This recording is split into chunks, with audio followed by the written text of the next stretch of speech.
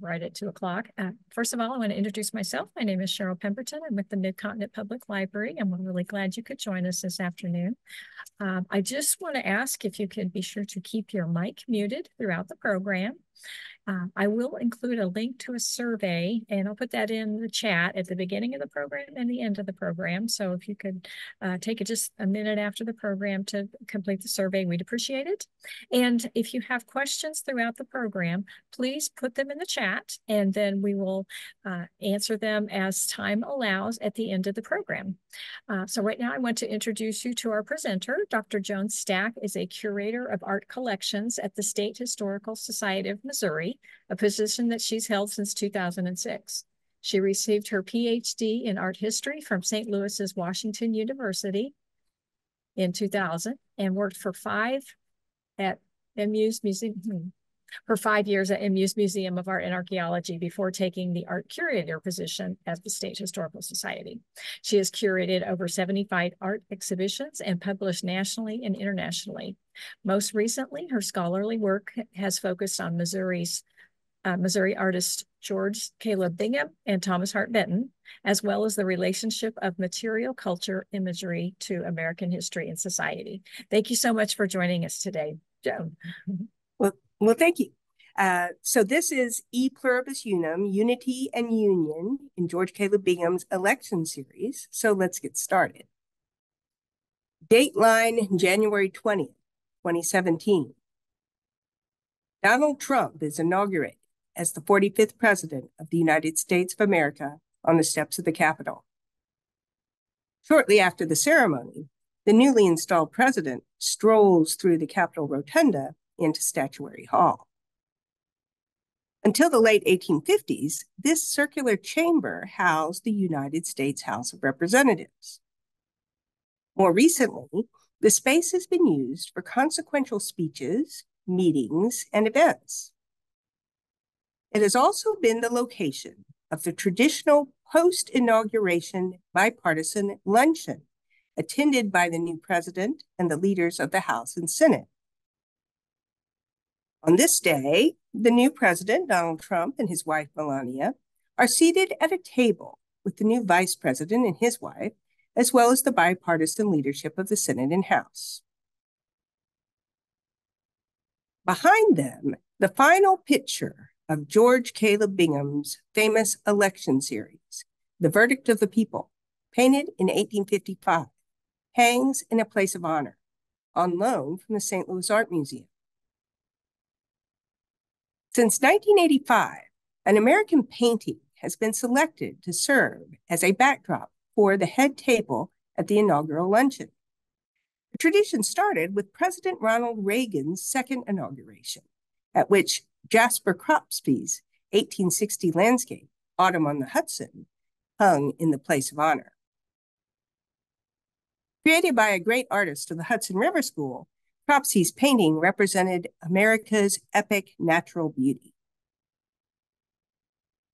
In 1989, during the inaugural lunch of President George H.W. Bush, Rembrandt Peale's 1824 portrait of George Washington as Patre Pater, our father of his country, hung behind the president's table.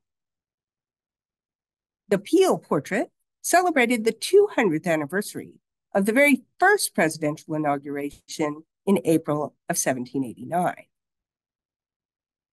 When William Jefferson Clinton took office in 1993, Thomas Sully's 1856 portrait of Thomas Jefferson, long hailed as the founder of the Democratic Party, hung in Statuary Hall. The painting commemorated the 250th anniversary of Jefferson's birth in 1743. In 1997, after Clinton was reelected, Sully's Jefferson reappeared, together with a portrait of President John Adams by E.F. Fraser Andrews. The pictures recognize the 200th anniversary of the inauguration of John Adams as president and Thomas Jefferson as vice president. In 2001, George W. Bush's inaugural committee chose a 1902 painting by the Philadelphia American Impressionist Colin Campbell entitled West Front Steps of the Capitol. This painting celebrated the 200th anniversary of the first presidential inauguration in Washington, D.C. For Bush's second inauguration in 2005, Wind River, Wyoming by Albert Bierstadt commemorated the 200th anniversary of the expedition of Lewis and Clark, which took place between 1803 and 1806. For Barack Obama's first inauguration in 2009, Thomas Hill's View of Yosemite Valley was displayed. This painting marked the 160th anniversary of California's statehood and celebrated the beauty of the home state of the chairwoman of Obama's first inaugural committee, California Senator Dianne Feinstein. For Obama's second inaugural lunch, Frederick Rickhart's 1856 painting of Niagara Falls hung behind the lead table. This painting celebrated the natural beauty and grandeur of the home state of the chair of the 2013 inaugural committee, New York Senator Charles Schumer. The Obama inaugurations established a tradition of having the chair of the inaugural committee select a painting for the luncheon related to his or her home state. Senator Roy Blunt was the chairman of the Trump inaugural committee in 2017, and he selected a painting by one of Missouri's favorite sons, George Caleb Bingham. In 2017, the inaugural committee broke precedent, however, by choosing a 19th century genre painting representing a political scene rather than a more neutral landscape or early presidential portrait to hang behind the presidential table at the luncheon.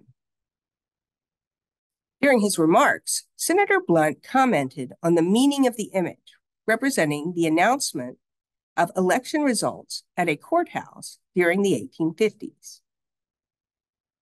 The senator described the crowd of figures in Bingham's painting, stating, quote, "All kinds of people are in this painting, people from all walks of life, people who are excited, people who are confused, people who wonder what's happened, and people who wonder what's going to happen. All are there." Actually, he painted this painting about the same time that in this very room, some of the least successful debates in the history of our country were being held. And of course, we paid the price for not being able to find solutions. At that moment, President Trump mouthed the words, "the Civil War," reminding Melania, who was not born in the United States, that the picture was painted on the eve of that internecine conflict.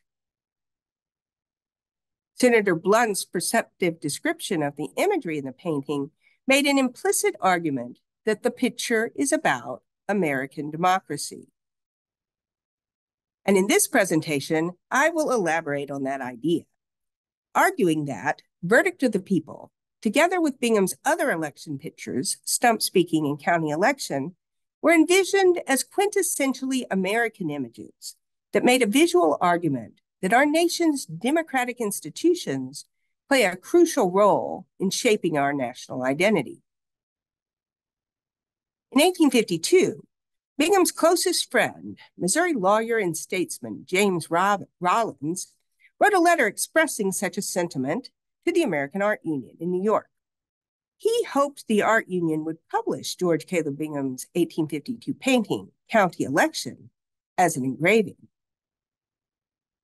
The Art Union was founded in 1839 to advocate for creating a national art for the United States.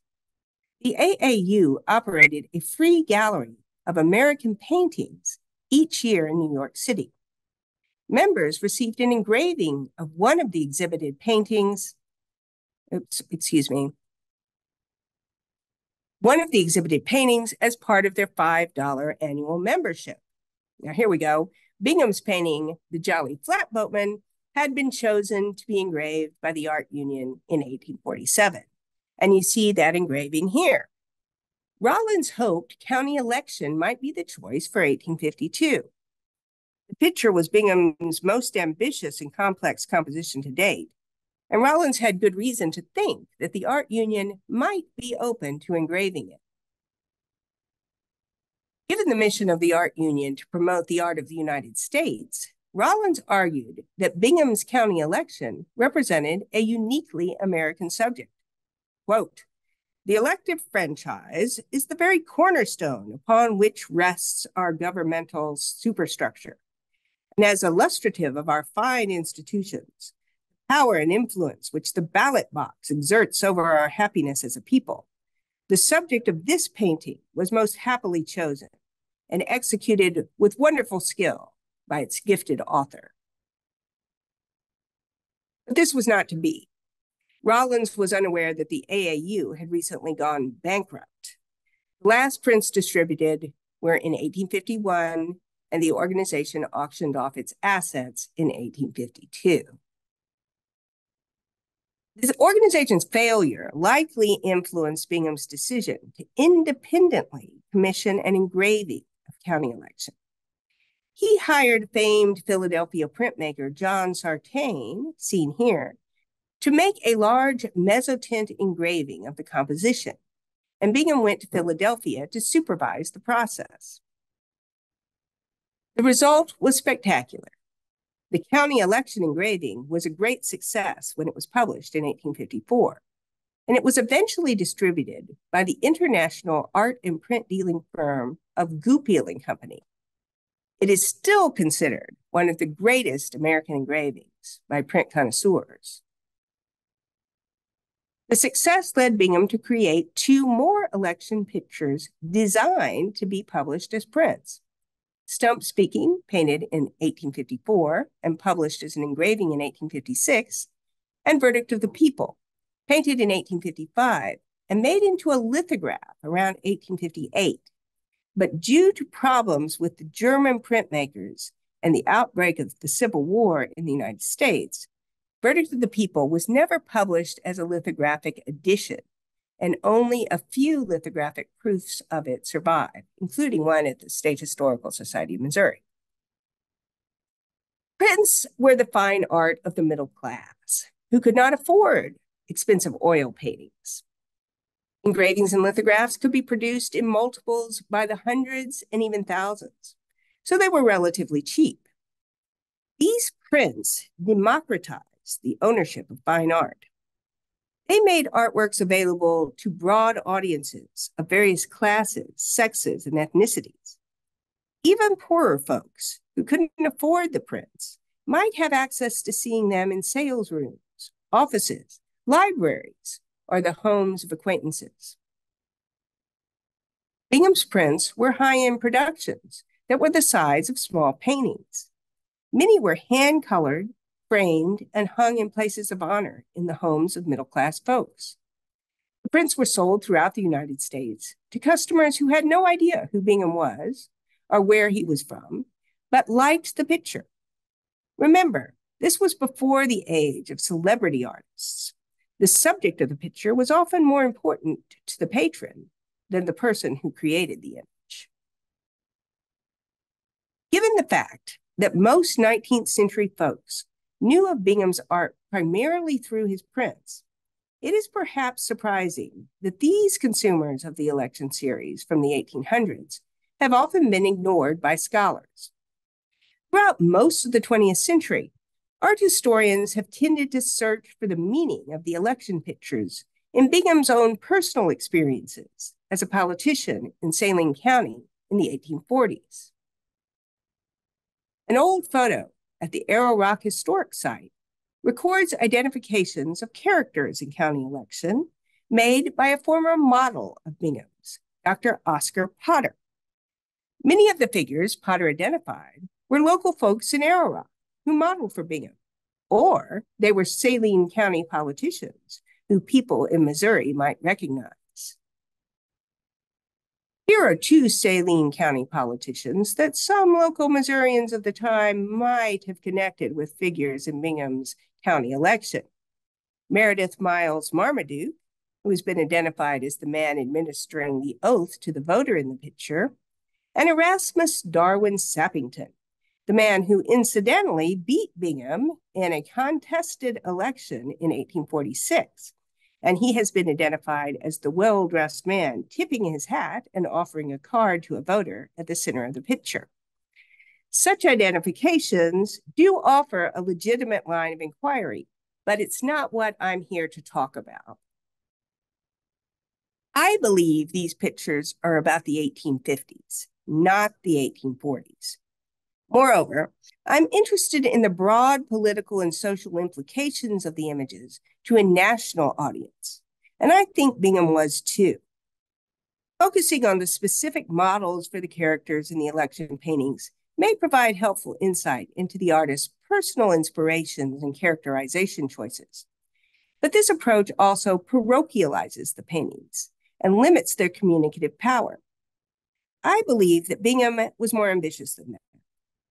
The decision to contract with the international firm of Goupil to distribute Stump Speaking and County Election out of the New York office in 1854 supports this view.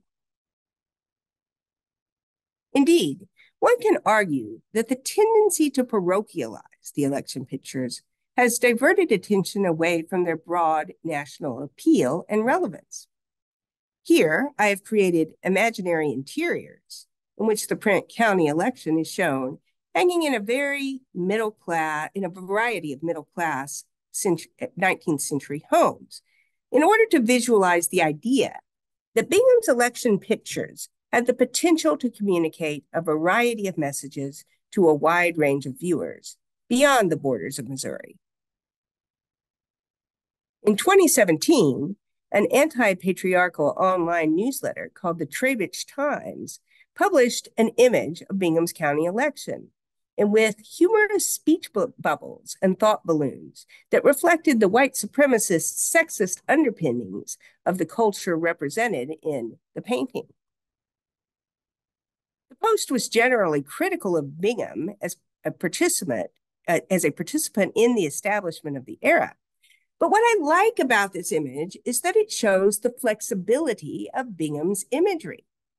The thought balloons and word bubbles have been imagined by the online writer, who speculates what the characters might be thinking or saying. It is not beyond the realm of possibility that the Black man serving the drunk at left might have thought the words in his thought balloon, which are, "Have fun drinking crushed glass." In other words, Bingham gives viewers a blank slate on which to impose imagined conversations and inner dialogues.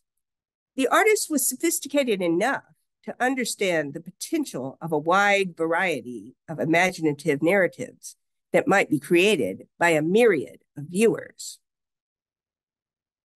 Bingham's election paintings, especially in their print culture context, can be understood in relation to the concept of synecdochic nationalism, described by historian of American art Angela Miller. The artist presents a series of election scenes featuring a collection of recognizably American character types, settings, and political processes. And these scenes come to represent the larger concept of American democracy as a whole. Indeed, in Rollins' 1852 letter to the American Art Union mentioned earlier, the author makes this exact point, describing county election as, quote, "a national painting, where it presents just such a scene as you would meet with on the Aroostook in Maine, or the city of New York, or on the Rio Grande in Texas on an election day."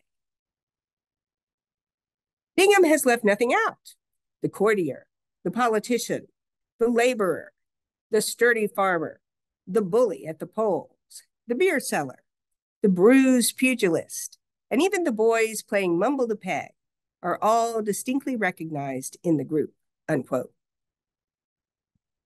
The late Tom Lubbock, art critic for the UK Independent, noted that Bingham's pictures differ from most political images in their focus on the by and large orderly electorate. Lubbock brings up an earlier election series, which Bingham likely knew from prints, William Hogarth's Humors of an Election, which is also a collection of images representing the electoral process, but in England rather than the United States. And here you see Hogarth's The Polling of 1755. And this picture is actually composed much like Bingham's county election, but the interaction of the figures is much more chaotic and corrupt. Bingham borrowed compositional ideas from Hogarth. However, notice how few voters Hogarth actually depicts. His emphasis is on the corrupt bureaucracy and the political actors.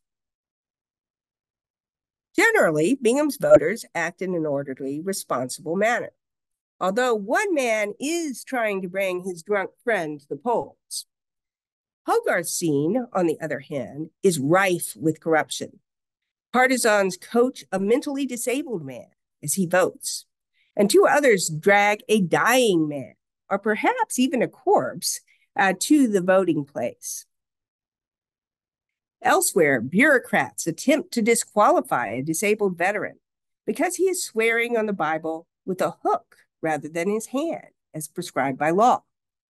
In the background, the symbolic carriage of Britannia has been waylaid by a broken axle as the gambling and cheating coachmen ignore the crisis.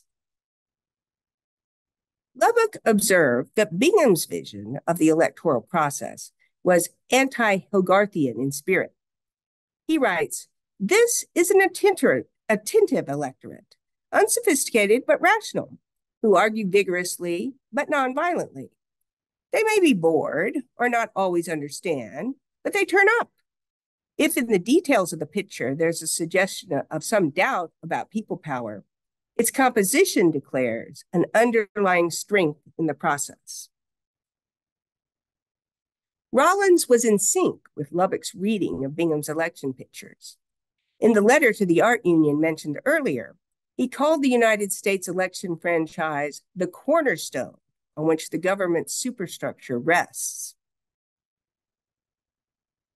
Rollins recognized that shared political habits and practices connected Americans across party and regional lines, promoting a commitment to democratic ideals.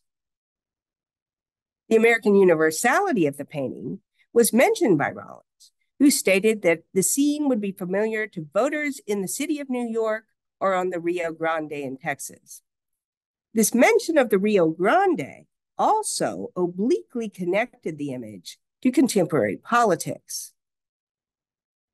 The annexation of Texas in 1845 led to the Mexican War in 1846, which in turn resulted in the Mexican Cession in 1847. California was the first state formed from the cession and came into the Union as a free state in 1849. Now, this worried the pro-slavery states, who feared this was a step towards the eventual abolition of slavery. Fears of sectional division made the news nationally, as this paper from Hannibal, Missouri, dated July 11, 1850, indicates, and you see the mention of probable civil war. The short-term fate of the new Southwestern territories was the subject of heated sectional debates in the Senate. The famed Compromise of 1850, negotiated by Henry Clay and represented in this engraving, averted potential civil war. The future legality of slavery in the rest of the Mexican Cession, the New Mexico and Utah territories, was to be decided by the votes of the residents through popular sovereignty. The compromise temporarily averted civil war, appeasing Southerners hoping to expand slavery and Northerners hoping to restrict it. The idea that popular sovereignty would decide the future of slavery increased the importance of national and local elections. Americans would depend on democratic electoral practices and systems to withstand sectional strife. George Caleb Bingham conceived his election series amidst these circumstances. County election immediately after the 1850 Compromise in 1851 and 52. Its prequel, Stump Speaking, in 1853 and 54, as Congress debated the Kansas-Nebraska Act, and its sequel, Verdict of the People, in 1855, as controversies were erupting over the elections in Kansas.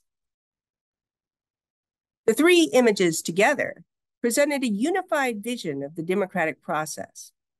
Art historian Angela Miller has suggested that American paintings in sequence or series had political implications in the 19th century.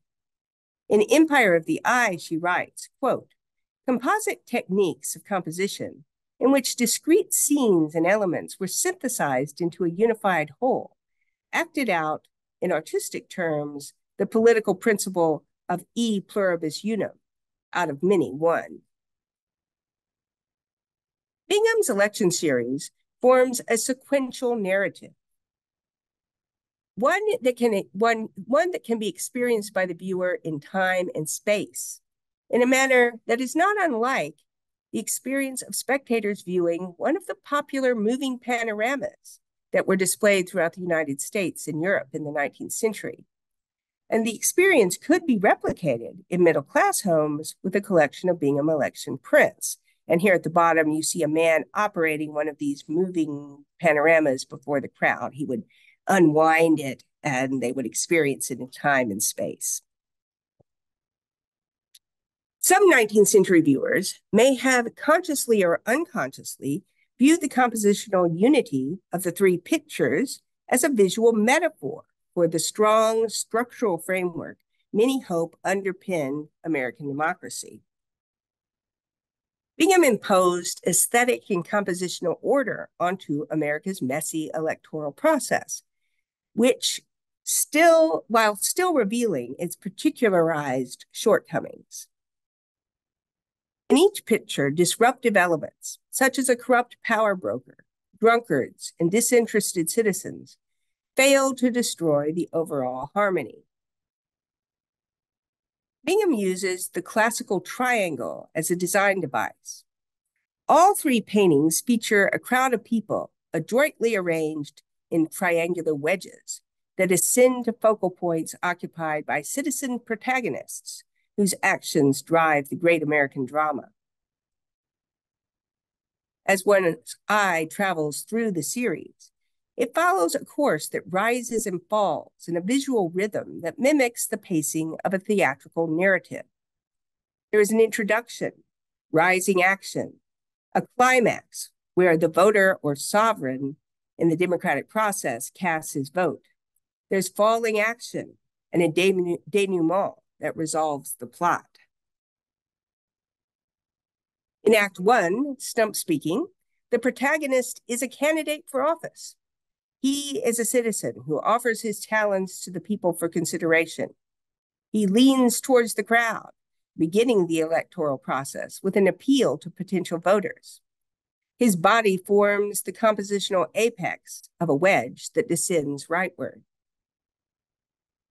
Since Euro-Americans read from left to right, rightward movement often implies temporal progression in the art of their culture.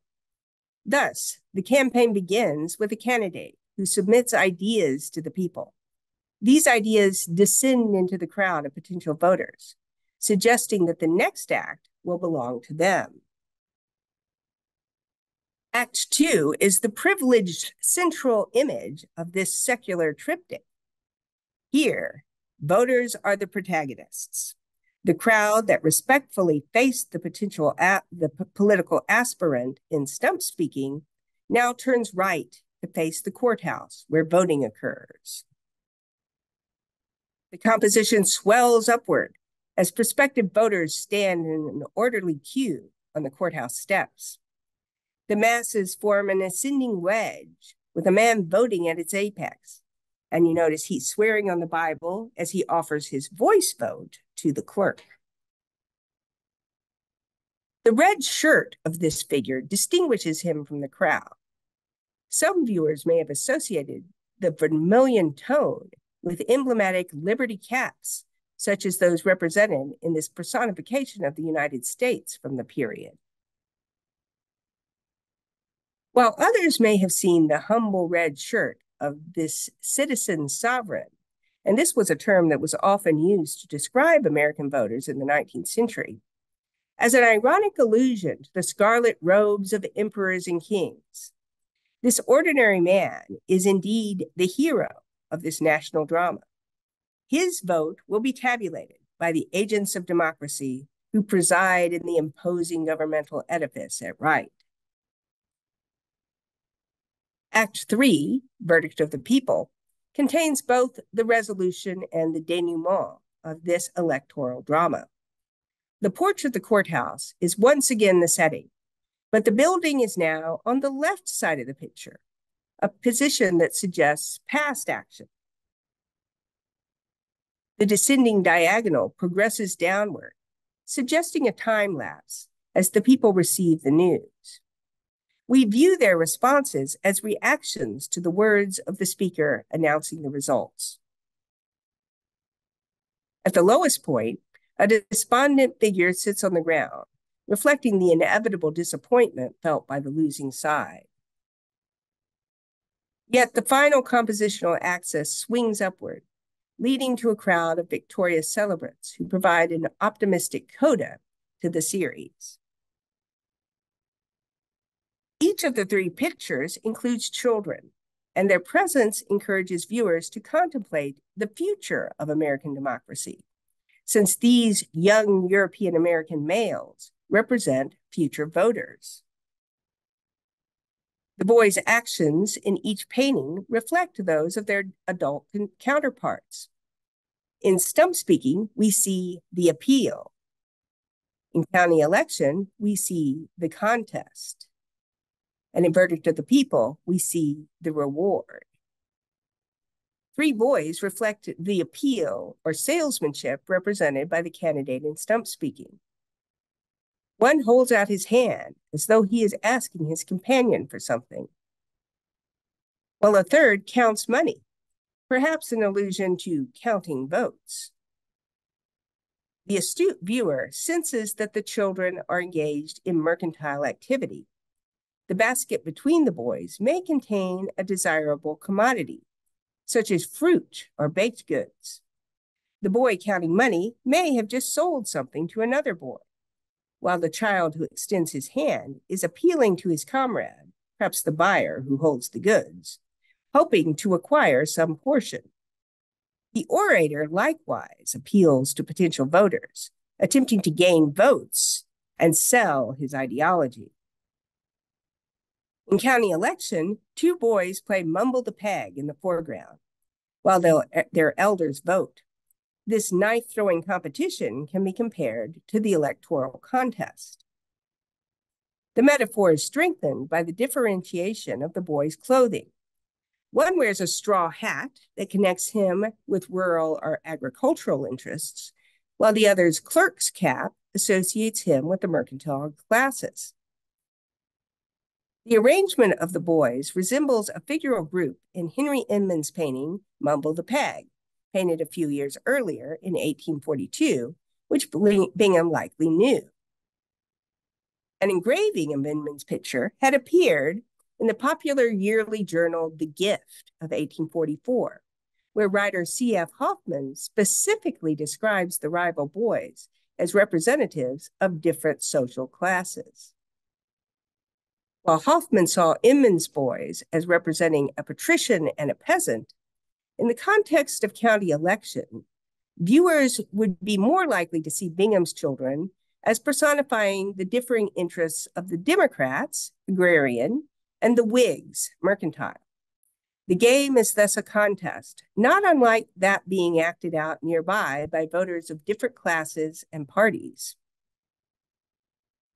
In Verdict of the People, several boys sit on the courthouse steps as the results of the election are read. One points to a notice board where information, perhaps about the results, is posted. The most prominent boy, however, is the youth at the far right in the narrative section of this election drama that I have labeled the denouement.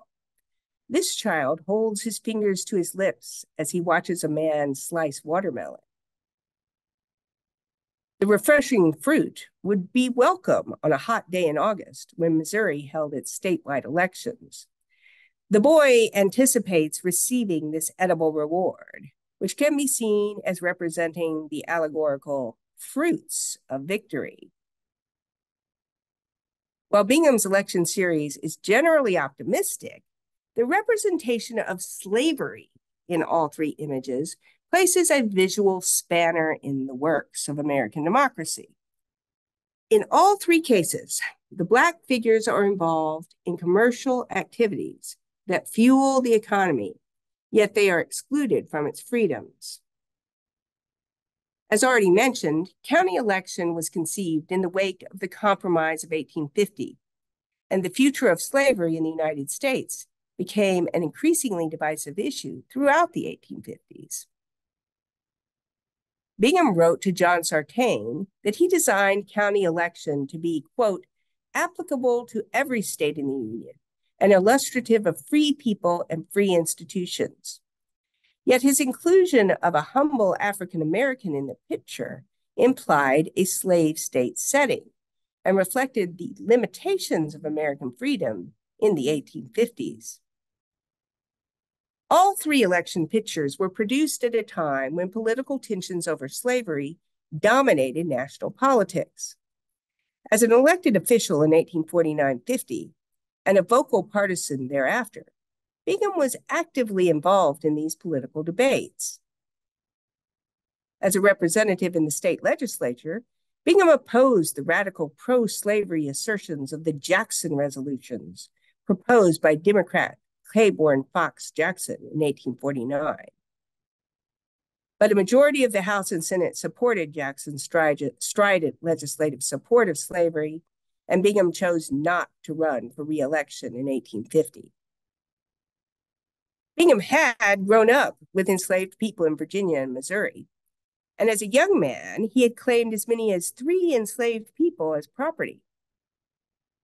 However, in the 1840s and 50s, Bingham's writings indicate that he had developed a moral antipathy towards slavery, opposing its expansion and supporting gradual emancipation.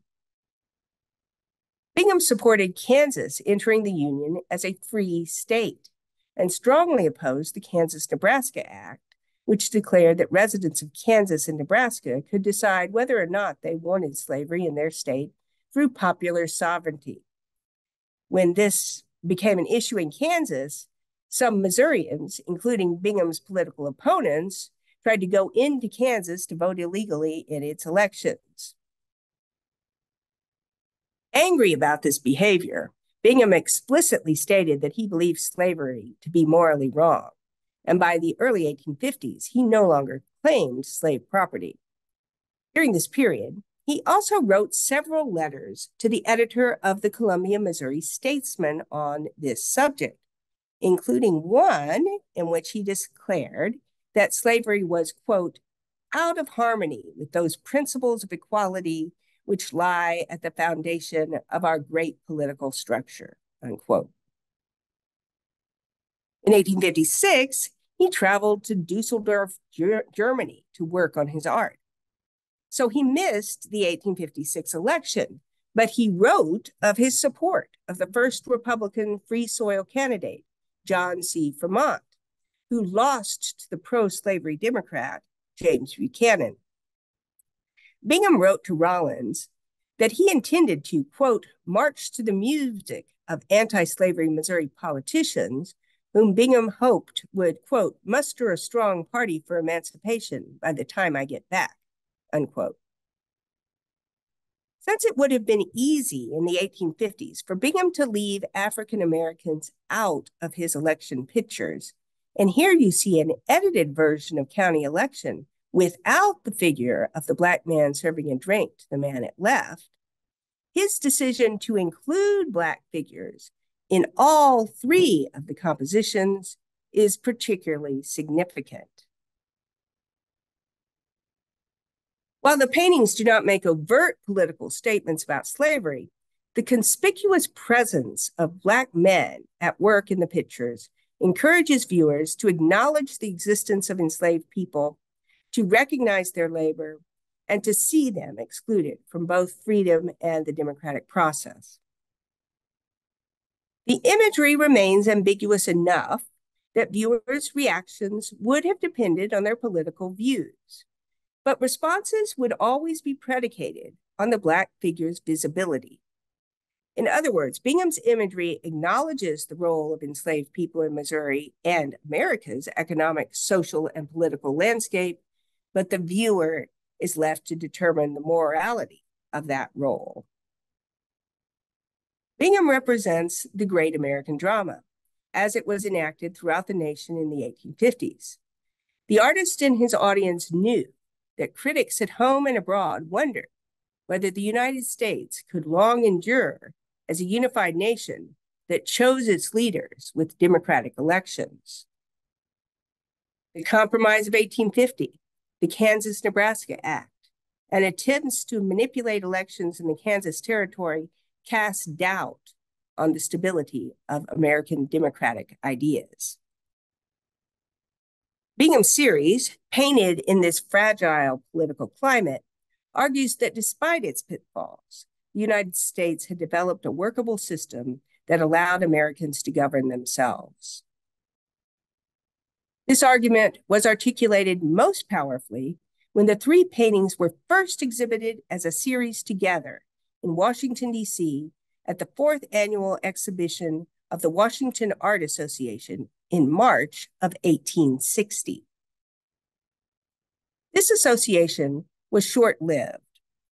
It existed only from 1856 to 1860, but it held 4 exhibitions of American art in gallery space located on Pennsylvania Avenue in Washington, D.C. And as the 1850s drew to a close, it was a growing enterprise. Bingham joined the organization upon his return to the United States from Germany in 1859 and became its 3rd vice president in 1860, and you see his name here. By that time, the Washington Art Association had grown to include many of the nation's most influential artists. The exhibition of 1860, for example, included works by Henry K. Brown, John McStanley, Joseph Kensett, Albert Bierstadt, and many others. Unfortunately, the disrupting threat of disunion and the coming Civil War put an end to the WAA. And here you see a complaint about the disorganized condition of the 1860 Congress as stalling the organization's progress. However, had the war not intervened, the association might have rivaled the American Art Union in its impact on the nation's cultural history. Bingham was in Washington, D.C. in January of 1860, and he wrote to his friend James Rollins about the chaos in the Capitol, which he related to the slavery issue and partisan divisions. Congress was at the time struggling to elect a speaker. Bingham writes, "You will perceive that by the papers that up to this date, no advance whatever has been made towards the organization of the House of Representatives. The Democrats are sadly exercised. They curse by turns John Brown, Helper's book, and the irrepressible conflict, and are literally worn into tatters, without the slightest visible impression upon the Republican ranks, which, in defiance of all the assaults of the Democrats, continue to present an unbroken front upon every ballot." The 4th and final exhibition of the Washington Art Association was on view throughout most of the month of March in 1860, amidst the turmoil of the fractious and divided government that looked with trepidation towards the election of 1860. Among the first paintings visitors to the exhibition encountered were George Caleb Bingham's Stump Speaking, The Election, and Results of the Election, otherwise known as Verdict of the People, which seem to have been displayed consecutively in chronological order as numbers 6, 7, and 8 in the catalog.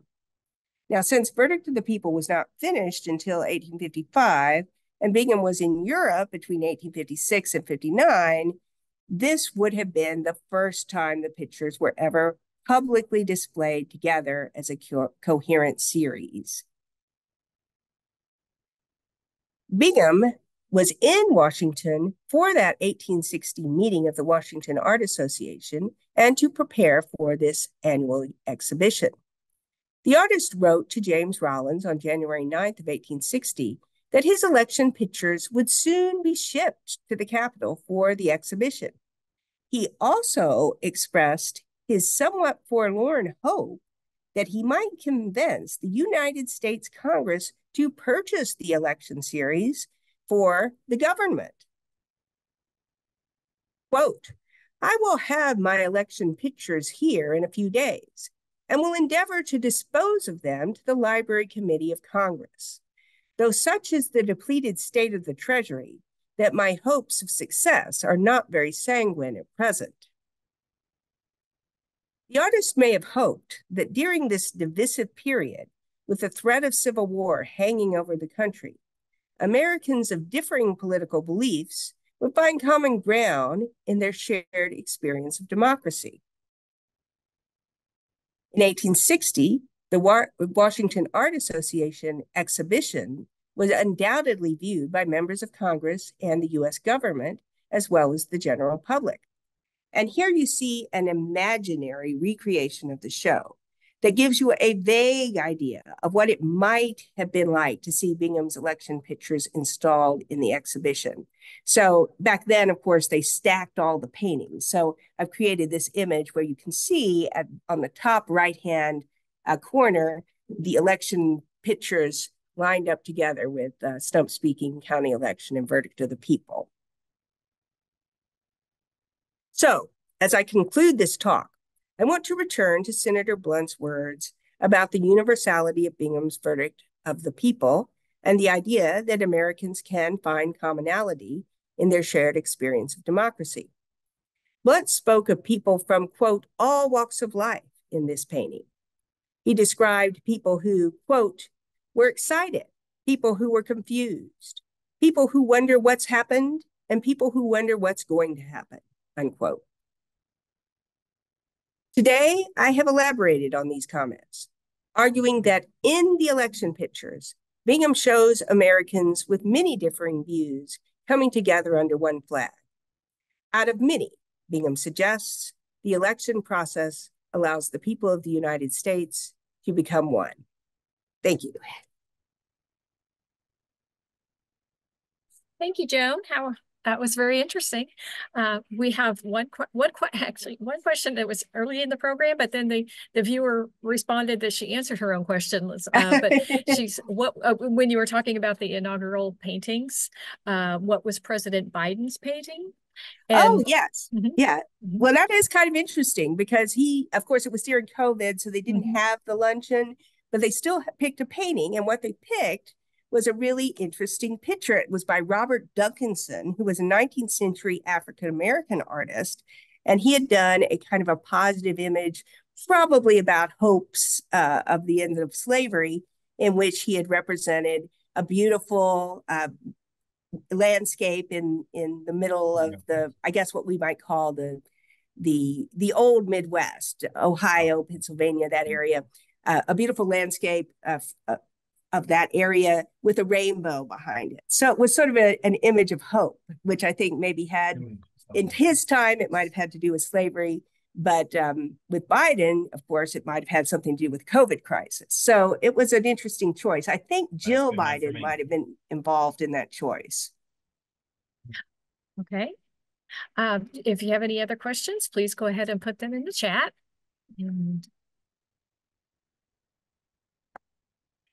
Yeah, it's been interesting how even as I was working on this, even the thing where Bingham is talking about not being able to choose a speaker there's all sorts of interesting connections with current times. Okay, we've got a couple of thank yous in the chat. Thanks, Joan, and thank you. Good.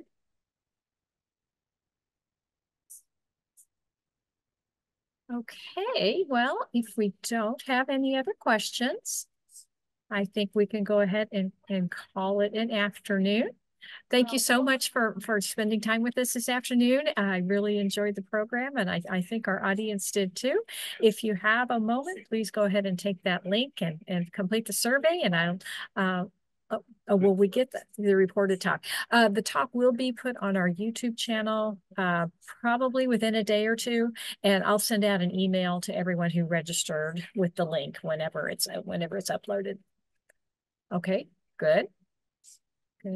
Okay. In that case, I think I'm going to go ahead and just say goodbye to everyone. Another thank you. Okay. Y'all, thank you for joining us today, and we'll hope to see you at future programs. Thank you, Maggie. Thank you, Joan. Thank you. All right. Bye-bye.